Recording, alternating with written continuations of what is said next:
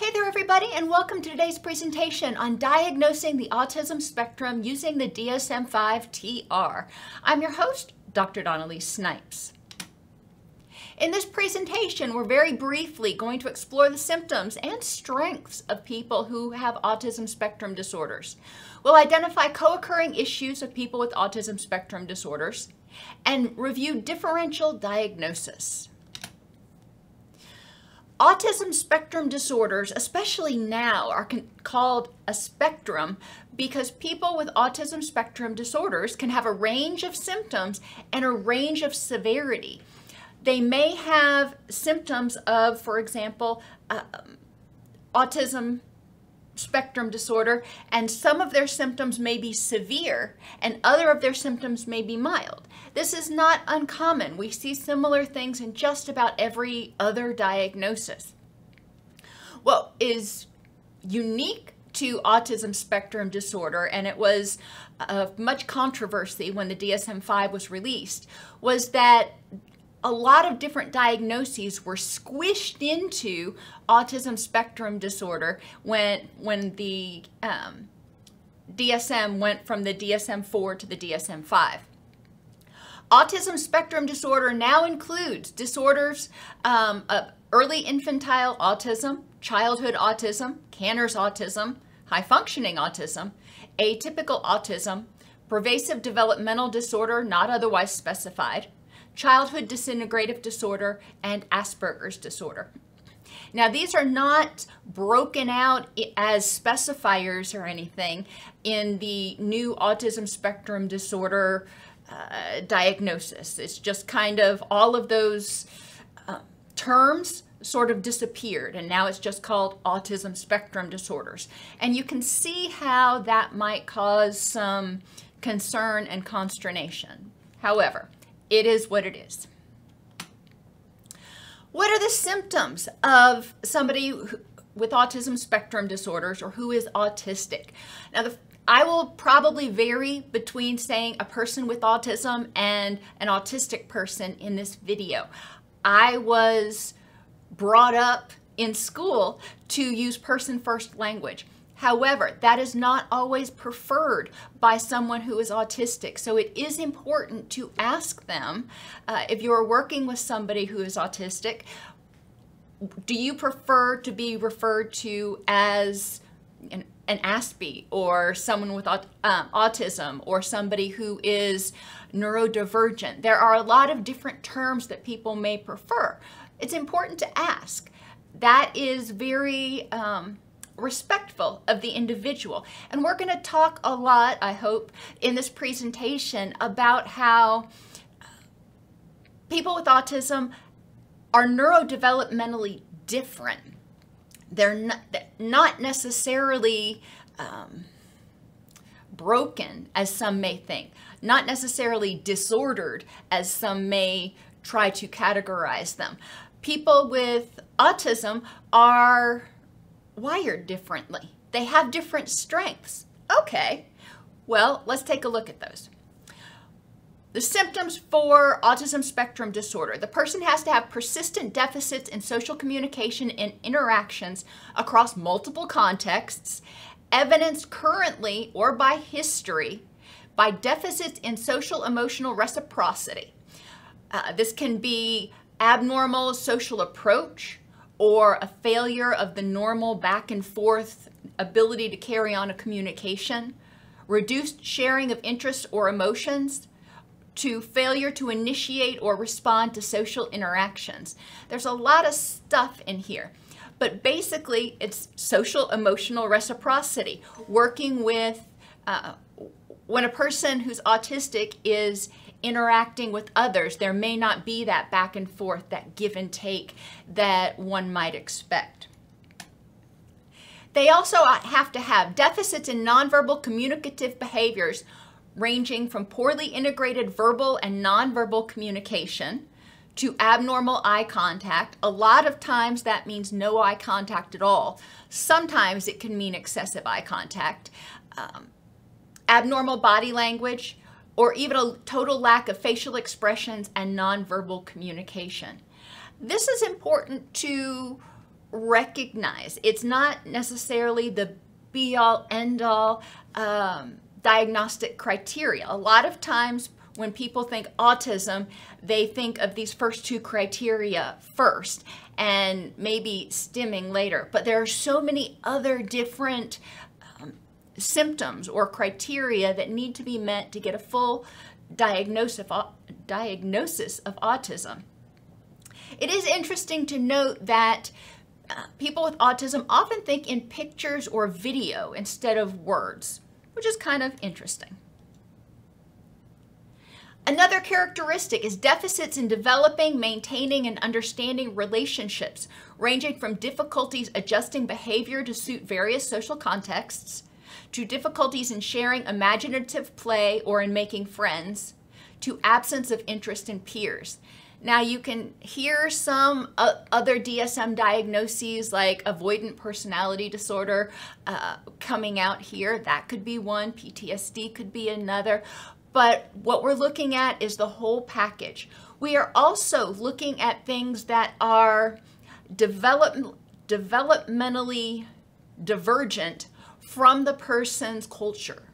And certain cultures have different rules or different mores for eye contact and relationships and behavior in certain situations.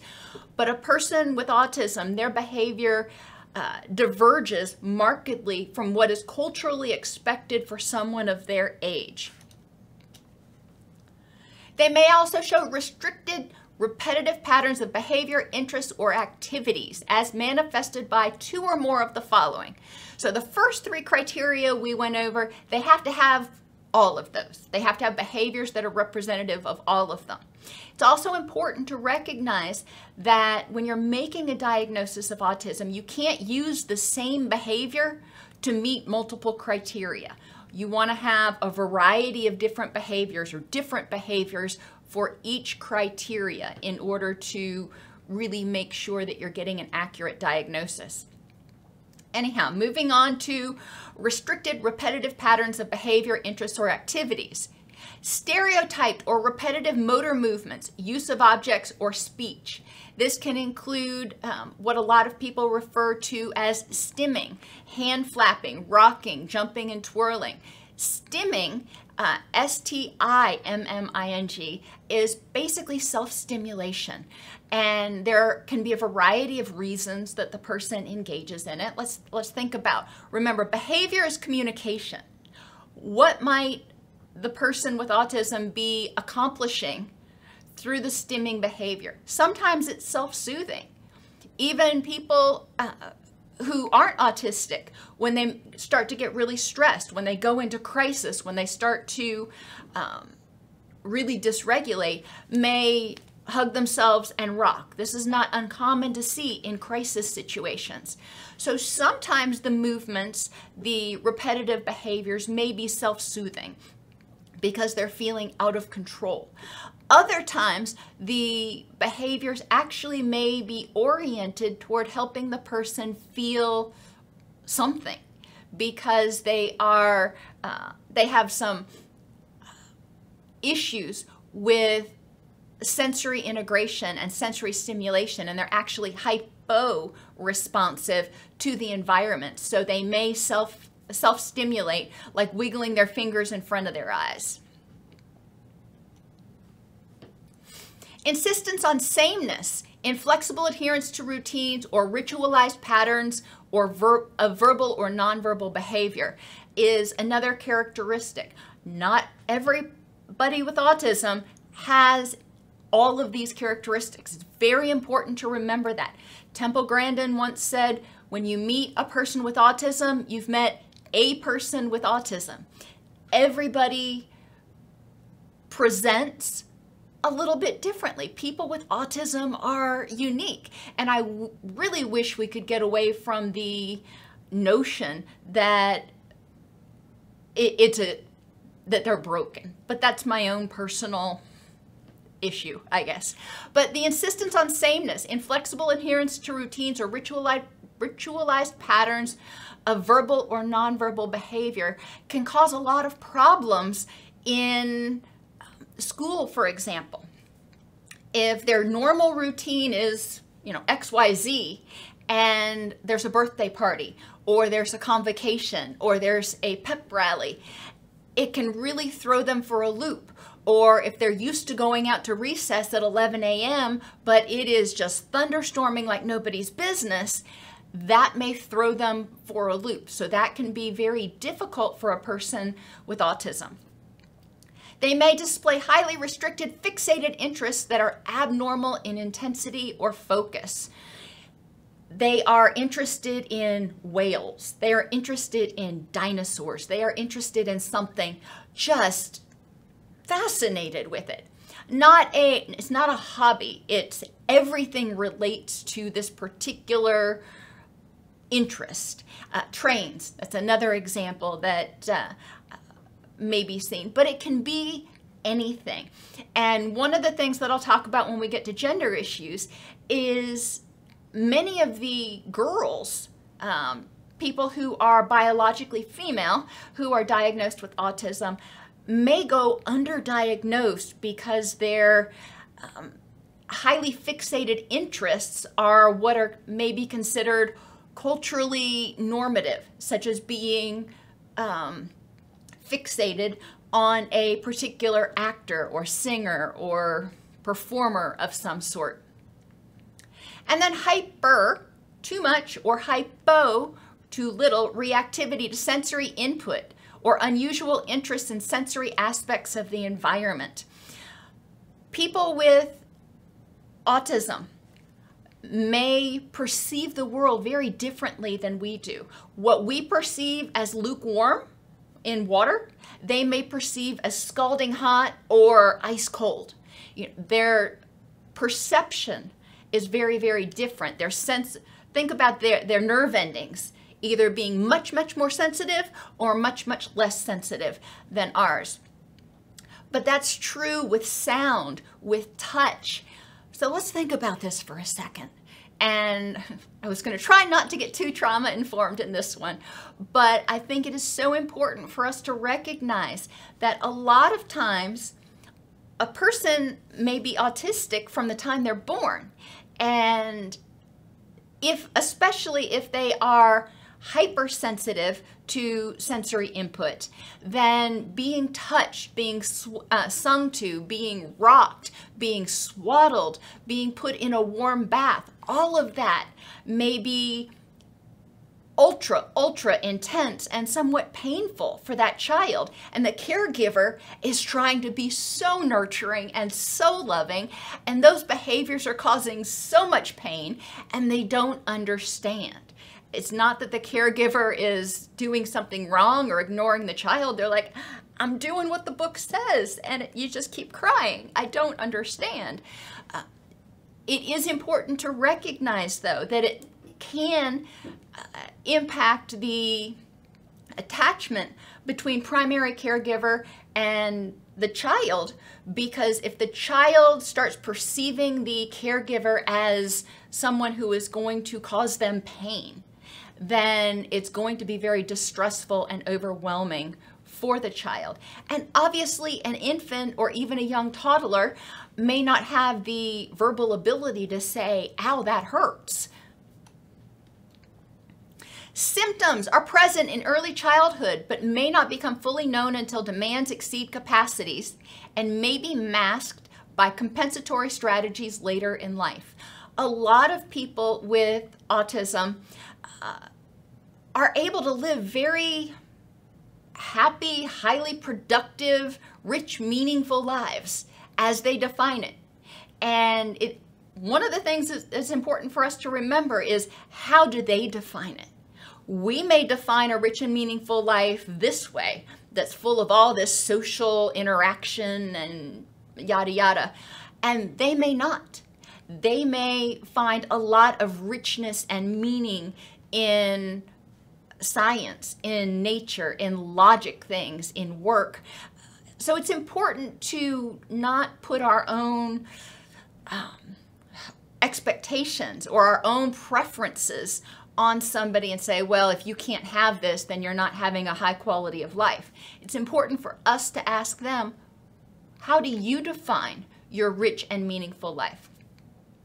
It's also important to recognize that there is no code for in remission for autism in the DSM, although as autistic people get older, as they develop, they often develop compensatory strategies, so they learn how to function within their environment.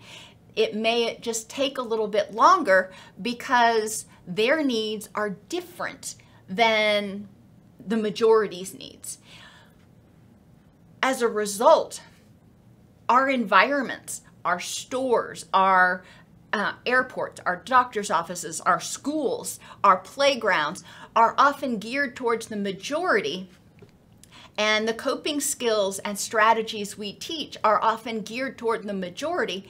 The person with autism needs different compensatory strategies, and I believe we often fail in that aspect to recognize that and say, okay, you need this compensatory strategy, you need this tool to help you.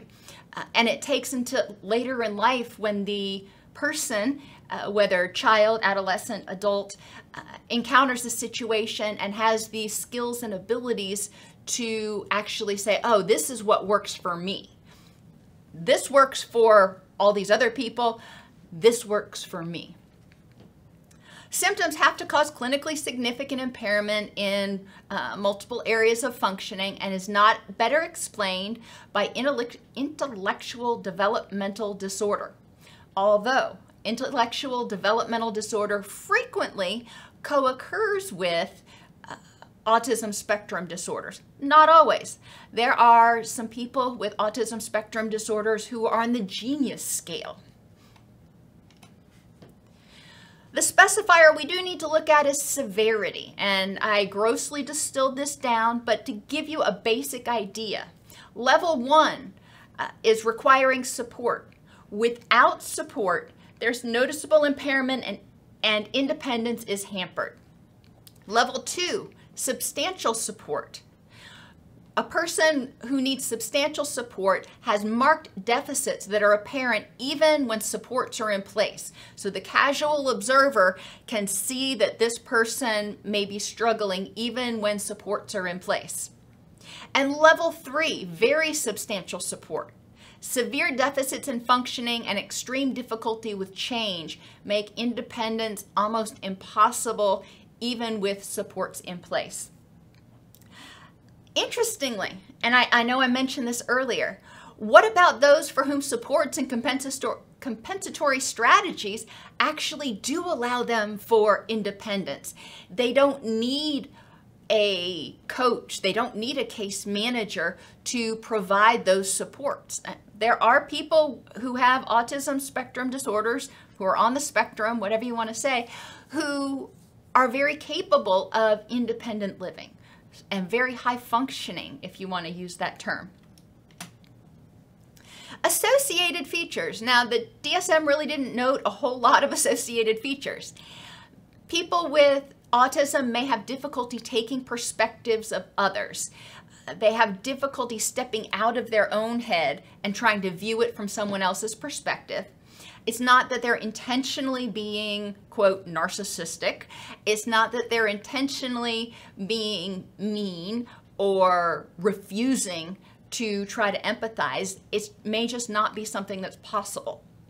Motor deficits are often present in people who are on the spectrum, whether it be walking or throwing. They may also have motor behaviors such as walking on their tiptoes instead of walking, heel to toe, like the majority does.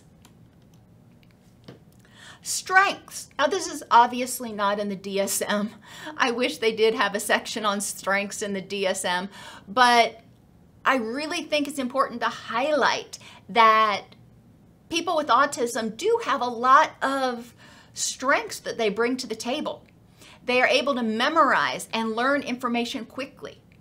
They think and learn in a very visual way, which is super awesome. I think and learn in a very word sort of way. I'm not sure what word I'm looking for right now, semantic sort of way, not in so much of a visual. My visual spatial abilities really aren't that good. So working with somebody who has autism on my team might be very helpful if I'm doing something that has a visual aspect to it. Using mind maps also can be very helpful for people with autism. And I'm going to jump down because they have the ability to make unique connections. I mentioned earlier that sometimes they have difficulty organizing and planning. Well, one of the reasons that it's hypothesized when they look at the brains of people with autism, when they're thinking, a whole bunch more areas in their brain light up than do in people who don't have autism. Theoretically, more connections are being made, and they may be thinking of more things, and they may be sort of being pulled in a whole bunch more directions, which makes it harder to focus on where was I going. But that can also be really awesome because they may see unique connections that you didn't see before. They're capable of, as everybody is, but they are more able in many ways to engage in independent thought because they are less concerned, not unconcerned, but a lot of times they are less concerned about what other people think of them. So they're able to say, this is what I think. It's just very matter of fact. It's not against you. It's not that I'm trying to be all that and more. It's just, this is what I thought. Here it is. Very cognitively based. They have a strong logical thinking ability, which bodes well not only in logical careers like science and math and even law, but even in medical or mental health careers where diagnosis and testing might be prominent. They may excel in technical and logical subjects that do not rely heavily on social interaction. Some of us in the majority really crave that social interaction, really crave the human connection, and that can make certain occupations seem less appealing to us. So, that's great. There's an occupation for everybody. People with autism often have an excellent memory and are very precise and detail-oriented. They have exceptional honesty. A lot of times they're not going to sugarcoat things because many times their communication is such, they think something, they see something, they state what they see as a fact. They're just very matter of fact in their communication. Therefore, they may be more honest. They don't think, well, is this going to hurt somebody's feelings, or do I need to hide this so I don't get in trouble? It's just, it is what it is. They are often dependable with schedules and routines and highly punctual. Because they don't like change, it can really be beneficial in the work environment and even in the home environment sometimes because they have a routine, they have a schedule. The problem happens is if there is a change, a sudden change in that routine. But largely, if you are in an environment that is structured, a person with autism will probably thrive. Interestingly, one of the articles I read said they have an excellent sense of direction, a strong adherence to rules. Autistic people are often very literal in what they read and what they see. So you may also see some traits, not diagnosable, but you may see some traits in autistic people of things like obsessive compulsive personality disorder because of this rigidity and adherence to the rules. They are often able to concentrate for long periods of time when they're motivated. When it's something they're interested in, that intense focus serves them well. Getting people with autism motivated can be a little bit more difficult, especially if it's not something they're interested in. And I'll talk about that in the interventions video. But once you get somebody motivated, they're good to go. There's often a drive for perfection and order, direct communication, and non-judgmental listening. Just like they are very matter-of-fact in their outward communication, they are very matter-of-fact and non-judgmental in their listening. They're not thinking, well, is this person trying to manipulate me? Are they trying to make me feel bad? They hear the words and they listen to what is being said. Now back to the DSM-5 TR. The DSM-5 TR states the prevalence at 1 to 2% in the general population. The National Institute of Mental Health indicates that 3.7% of boys and 0.9% of girls will receive an autism spectrum disorder diagnosis by the age of 8. Well, that's kind of interesting that the number is so much higher in boys, which makes me wonder, are we missing cases in girls? Interestingly, the number of autism spectrum disorder diagnoses was 1 in 150 in the year 2000. That's the year my son was born. And increased to 1 in 44 by 2018 and is expected to be higher now. But the way data collection goes, they gather data and it takes 2 to 3 years to kind of get out to us. I'm wondering, is this change in numbers because we've had that marked of an increase of autism in the general population? It could be. Is that increase partly due to doctors, teachers, mental health providers becoming more aware of autism spectrum disorders and more effectively diagnosing it? That could be true too. Additionally, in 2013, when the DSM-5, the original one, was published, they squished all those disorders together. They put Asperger's in with the autism spectrum disorders, which means that more people are actually receiving that diagnosis of autism spectrum disorder. I could not find any research that broke down the different diagnoses pre-2013 or pre-2013 before the DSM changed, and then after the DSM changed. But these are things that I find curious. Development and course. The onset of autism spectrum disorder is associated with declines in critical social communication behaviors in the first 2 years of life. All right, so we're going to start seeing these issues present in toddlerhood. This isn't something that has an onset in adolescence.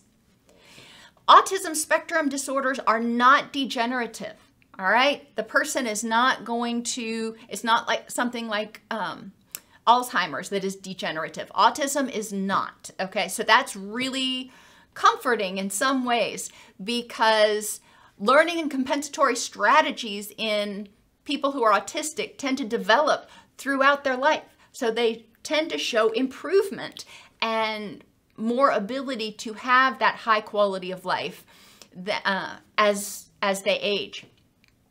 Symptoms are often most marked in early childhood and elementary school. And this is according to the DSM-5. Well, let's think about that. Early childhood, elementary school, they are developing their vocabulary. They are learning how to communicate, and that in and of itself is difficult. They are not able to say, hey, when you play that music that is what you find to be at a reasonable volume, it really hurts my ears. They have a hard time articulating what is wrong, what's going on with them. Children are not born with coping skills. So if they've been exposed to painful stimuli throughout their life, they may have already started to develop some level of HPA axis dysregulation. And so when they are triggered, when something does hurt them or does trigger them, they may not be able to stop, use distress tolerance skills, and cope. They may dysregulate, and then they're in a quandary. So it makes sense early on, when they haven't been diagnosed yet. A lot of times these symptoms are diagnosed in early childhood. They've been going on for a while, and they need to be addressed. So this is that early treatment period. Makes sense their symptoms are going to be most prominent now. Risk and prognostic factors, and I thought this was really interesting. Well, you know me in research. Parental age is one of the strongest prognostic factors and risk factors for the development of autism. The older the age. Now let's go back to the increase from 1 in 150 to 1 in 44. We have seen over the past 20 years that the maternal age has actually gone up. Instead of having babies at 19 like my mother did, women are waiting until sometimes their late 20s, late 30s to have children. So that is one risk factor. There is no single risk factor that anybody can point to that says, this is it. This can cause autism. They suspect that it's a convergence of multiple risk factors. I emphasize this because I want to make sure that we are not blaming the caregivers. We're not blaming the birth parent. We're not blaming any one particular person for the development of autism. Yes, parental age is an issue. Parental age is also a risk factor for Down syndrome and a variety of other things. Prematurity is also a risk factor, especially extreme prematurity. My son was born at 29 weeks. I had a very good friend who had a child born at 24 weeks. That's in the extreme prematurity range. Now, my son does not have autism. He has ADHD, but he does not have autism. So it is, again, this is not something that we can say, oh, if they're premature, this is going to happen. No, we can't. However, we know, again, it's a risk factor.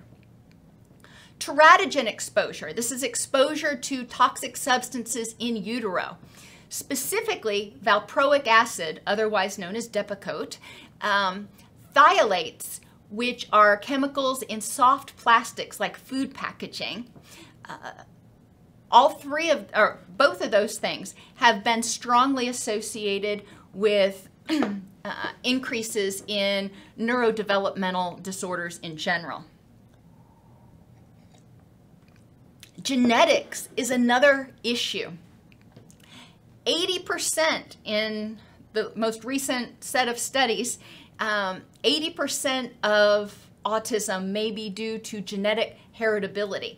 And again, it's not just one gene. There's lots of genes. And when all of those genes that are wonky go wonky together, get lined up in just the right way, then we might see the development of autism. So there is no one gene they can test for. It has to be a convergence of a bunch of modified genes, mutated genes, or genes that are turned on that aren't supposed to be. Not in the DSM-5-TR. Now, phthalates was not in the DSM-5-TR, but it is a risk factor, which is why I have it listed with a hyperlink so you can go look at the study. In the class, if you're taking this for CEUs, I do have a PDF that goes into great detail about what we currently know about the risk factors for autism spectrum disorder. It's a fascinating read, but it does take some time because they go through over 175 different studies. Not in the DSM-5-TR. Perinatal physical or emotional stress. And they have a whole list in that article that I read, but we don't have the time to go into all that. Basically, physical stress, like preeclampsia, like diabetes during pregnancy, anything that may put physical stress on the mother is going to increase stress on the fetus. Emotional stress is also going to do that. And we've talked in other classes about how the body doesn't really differentiate between physical and emotional stress. Stress is stress, and it's going to trigger the HPA axis, the HPG axis, and the HPT axis. So you have your adrenals, your gonadals, and your thyroid all in overdrive when there's stress. When this happens, it increases the placental permeability of the stress hormones. So not only is the birth parent's HPA axis dysregulating, it's contributing to dysregulation of the fetus's HPA axis, in theory. Fetal distress is another risk factor, and I'm not talking about the HPA axis here. I'm talking about if they end up with being deprived of oxygen because they've got the umbilical cord wrapped around their neck, or if there's a particularly difficult delivery and the heart rate starts to decelerate. There were multiple studies, and I only cited 3 here, multiple studies about the connection between the gut microbiome and autistic behaviors. And they found that if they alter the gut microbiome in lab rats, I wish I could say they were doing it in somebody else, but it's not ethical to actually try to cause these symptoms in humans. So they do it in lab rats. But they found by altering the gut microbiome in lab rats that they can promote behaviors that are very common in autism. They've also found by testing the gut microbiome in people with autism and through experimentation with different antibiotics, which I don't love the idea, but that they have been able to reduce certain symptoms of autism with certain antibiotics.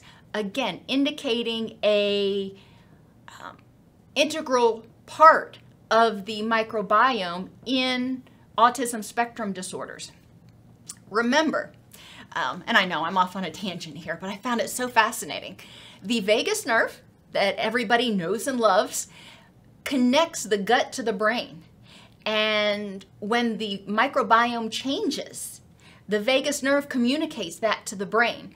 The vagus nerve can get an idea about how everything's functioning from the information it gets in large part from the gut area. And that helps the brain decide, okay, what do I do? And then the brain decides whether to alter the microbiome in order to respond to stress. Your gut microbiome is different under stress than it is in under a relaxation state. So that's all interesting. And childhood toxin exposure, especially aluminum and mercury. You know, I remember when I was little, way back in the day, there was this big concern because there was lead in paint. Yes, I'm that old. And children would pick at paint and put it in their mouth, and it was causing toxicity. Well, now we don't have lead in paint, so that's a really good thing. The most common toxins that children are exposed to that are associated with the development of ASDs are aluminum and mercury. Gender differences. Yeah, for my whole soapbox on biological gender, this is what we're talking about here. The DSM is still referring to biological gender, and people who are biologically female are more likely to have intellectual developmental disabilities, thought that was interesting, epilepsy, but also more subtle social communication issues. They hypothesized that this may be due to females mimicking other females. They may not really understand what they're doing, but they're role-playing, they're mimicking other females, and that behavior is being reinforced and maintained by that reinforcement. So even though they don't understand the relationship dynamics or the reciprocity that's going on, they know how to do it. They can fake it, if you will. Now, they're not faking it. It's not like they're going, I'm going to fake this. They are just using a compensatory strategy and maintaining that. Females, as I mentioned, also often have focused interests that are more culturally sanctioned, such as artists or horses, although still unusually intense. And both of these issues can greatly contribute to the underdiagnosis of females who are on the spectrum. In terms of suicidal thoughts and behavior, remember that's a new section in the TR. Those with impaired social communication are at higher risk of suicidal ideation and planning by age 16 than those who have autism but do not have impaired social communication. So this ability to communicate needs, wants, and communicate with others is strongly related to early suicidal ideation. Once they get into adolescence, people with autism spectrum disorders in general tend to have a higher risk of suicidal ideation than their counterparts who do not have autism spectrum disorders. Challenges from social impairments, functional impairments. They may have impaired learning in social contexts, especially in the classroom, doing group work. Those sorts of things may be very, very difficult. They may have difficulty at school or work due to problems planning, organizing, and coping with change. It's important to help the person figure out strategies that work for them in their particular setting in order to help them manage that and not feel overwhelmed. Just because somebody develops compensatory strategies doesn't mean that it's easy peasy for them. They've found that a lot of people who are autistic may have these strategies, may integrate pretty well. They may be more mainstreamed. However, they have significant levels of anxiety and depression because they're fearful of not being able to handle situations. And it is intensely exhausting to try to keep up this routine, if you will. So when they're at home, they may feel extremely exhausted. Activities of daily life may also be difficult due to difficulty with changes in routine. If every Friday night you have meatloaf and this Friday night there was no meat, somebody forgot to get it at the grocery store, that could be very disruptive for somebody who is autistic. Now, other people who are autistic may not have an issue with that. Again, remember, one person with autism is different from every other person with autism. Some children with autism spectrum disorders do not develop a perception of themselves as active agents that can deal with novel, incongruent, disorganizing information and regularly experience emotional dysregulation, which is the very flowery way of saying when they were younger, they were overwhelmed by life itself, and that was likely invalidated or minimized, and they weren't taught the tools that were appropriate for them to manage what was going on. Therefore, they start feeling hopeless and helpless. They start feeling fearful because they've been in so many situations where they have dysregulated that it just creates that anxiety. Social impairments in children with autism interfere with the ability for caregivers to be responsive or sensitive. This is not always, remember, this is in general, but children's inability to communicate, this hurts or this is overwhelming, with words can make it more difficult for caregivers to understand what's going on and what do I need to do differently. Lack of ability to be responsive impairs a caregiver's ability to provide that support, which could provide a safe route to exploration. Children with autism are attached to their caregivers. However, the way they express this attachment can be unusual. To parents, it may seem as if their child is disconnected. Difficulty recognizing and processing the feelings of others may result in others believing that the individual with autism doesn't have empathy. Well, let's think about this. One of the main ways we are able to read people's emotions is through their micro expressions in their eyes and their mouth. And for a lot of people with autism, that direct eye contact or looking directly in somebody's face feels intrusive. And when somebody does it to them, it feels very intrusive and painful and overwhelming. So they may not have had as much practice, and they may not be looking where most people look to get that information. It's important to help the caregivers evaluate how their particular child indicates their attachment and what ways that child communicates. If you want to think about it in layman's terms, what is that child's love language? About 30% of people with autism have epilepsy. Grand mal or absence seizures are very common and cause the person with autism to blank out or stare into space for a few seconds, and are often triggered. The absence seizures are the ones where they blank out. Grand mal seizures we're all familiar with. Seizures in general can be triggered by hyperventilation. When a person with autism gets triggered by changes in routine, by anything that is overstimulating, it can cause hyperventilation, which can trigger a seizure.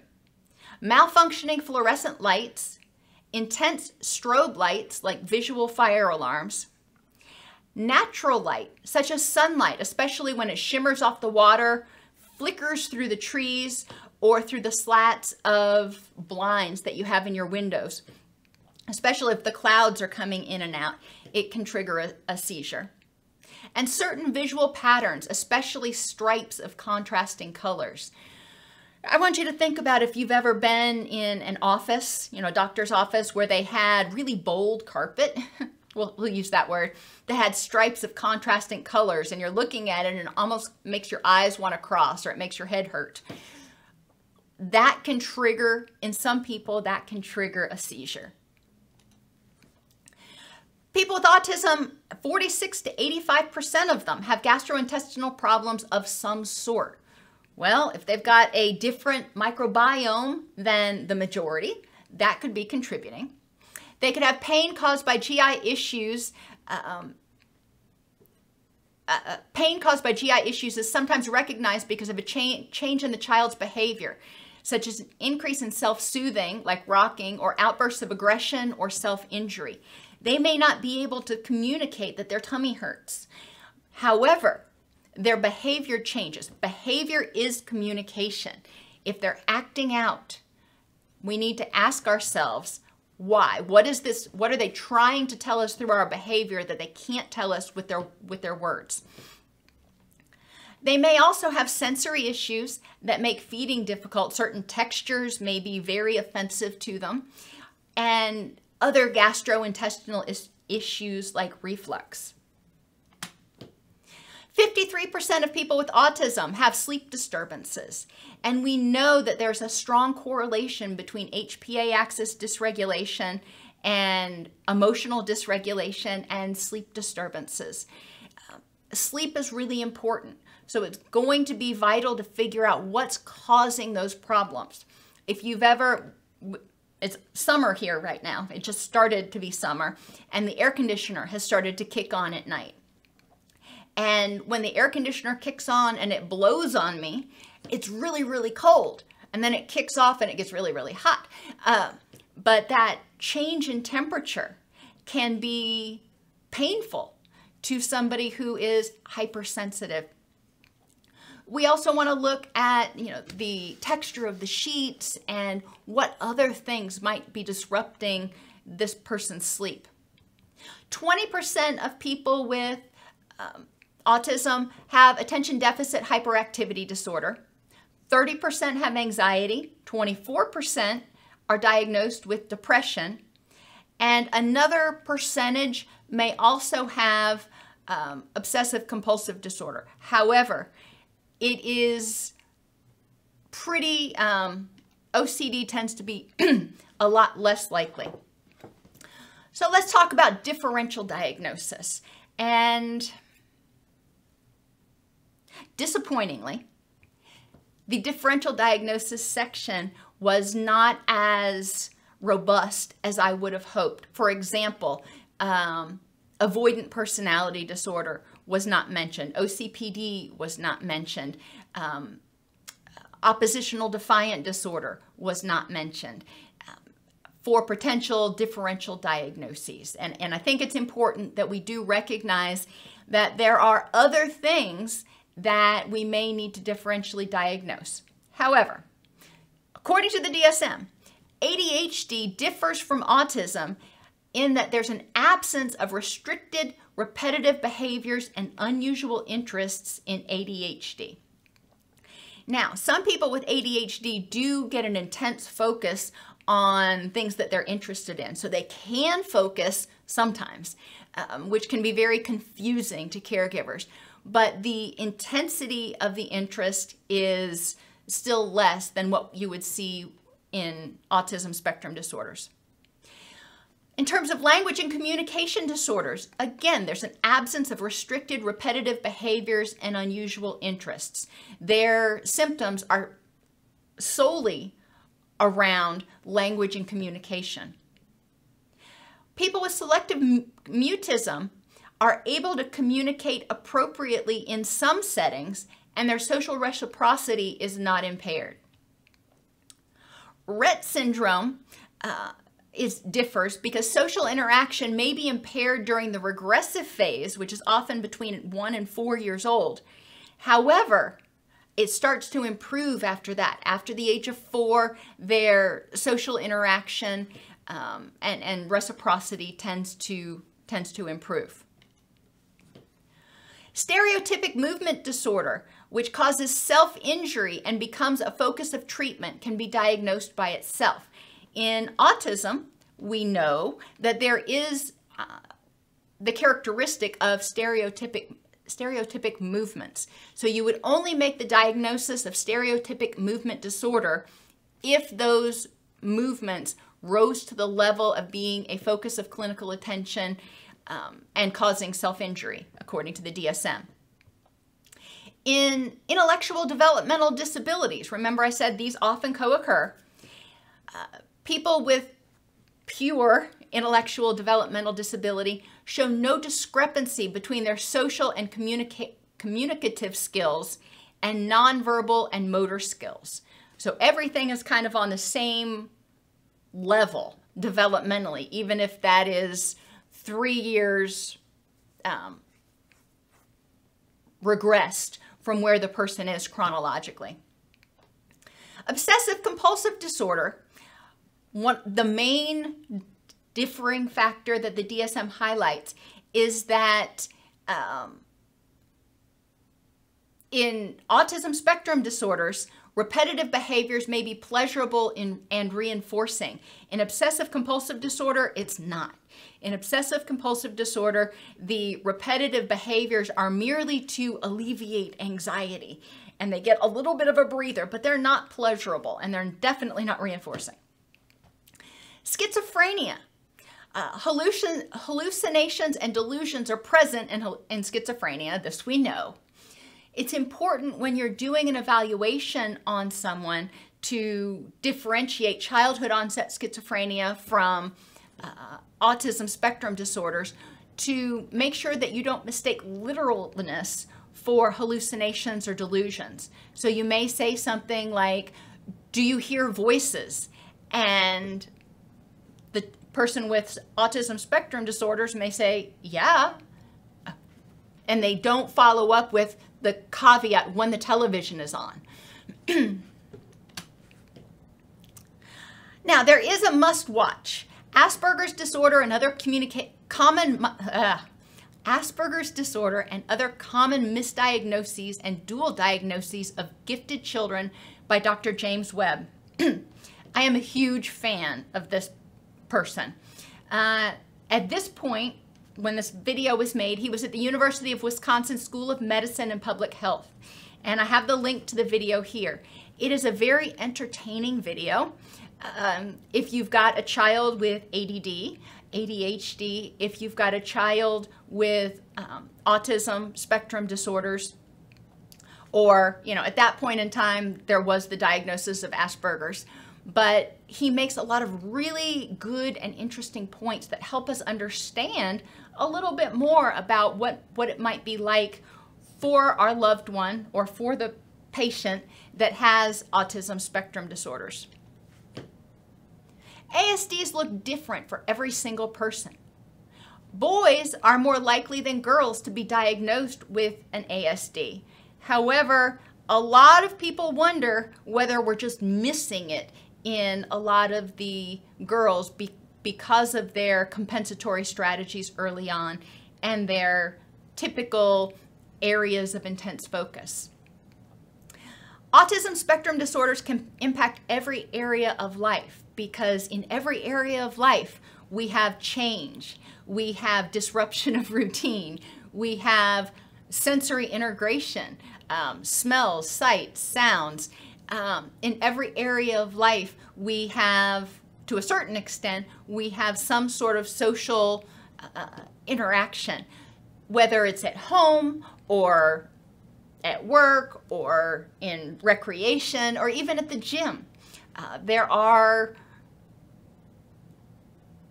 issues that a person who is on the spectrum may have to find compensatory strategies in order to be able to effectively deal with if that is an environment that they want to be in. Early intervention with autism spectrum disorders can help prevent traumatization, enhance parent-child interactions, and enhance self-esteem and efficacy of both the child and the caregiver. Remember, I said these symptoms start, sometimes as early as, 12 months or earlier they can be diagnosed. But many times it's around 2 that they start getting diagnosed. But that's really early. And for a lot of children, that's pre-verbal, which means you may have a caregiver who's really struggling going, I love this child so much, but it seems like everything I do seems to make him madder or make him more upset.